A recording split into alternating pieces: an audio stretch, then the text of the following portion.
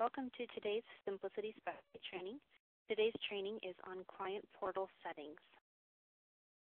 To enable Client Portal, we're going to go to Settings and then Clients. From here, we'll select an individual client and then scroll down the screen until we find the Client Portal settings. Currently, this is labeled as false. When we switch it to true, this will enable the Client Portal.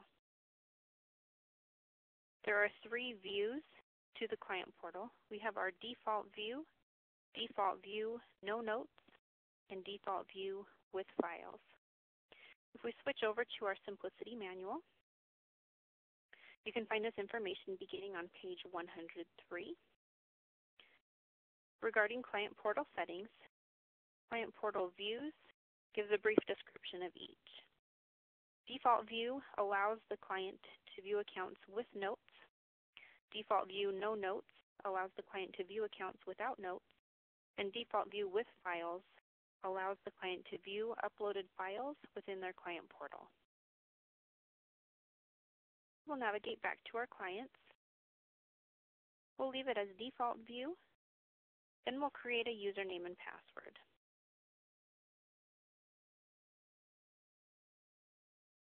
Okay, we're going to add the user.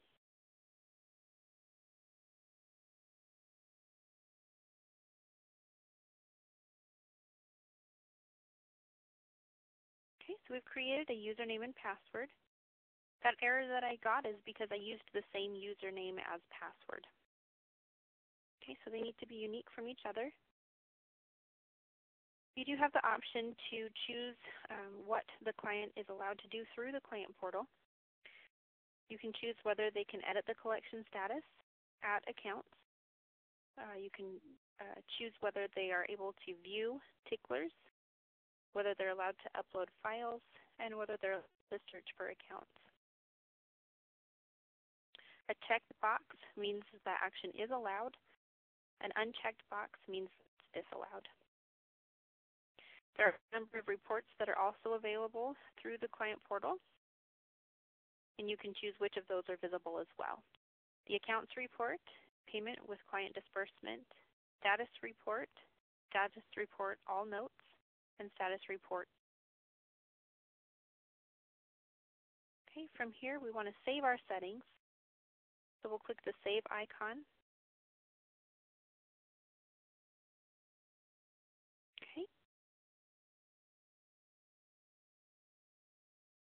So from here, what we'll do in order to log into the Client Portal to view what our client might see,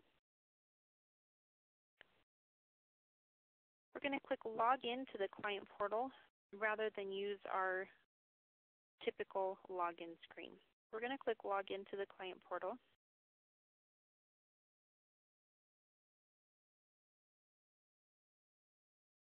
We're going to enter the information that we created as a username and password, and we'll click Login. This is what the client will see when they log into the Client Portal. From here, they can take a number of actions. We've allowed this client to search for accounts. So we'll click that search button and pull up an individual account. If you have any questions regarding this feature, please don't hesitate to contact us at the Help Desk by going to Help and Help Desk, or you can contact us at 866-791-0224, option 2 for support. Thanks so much for watching.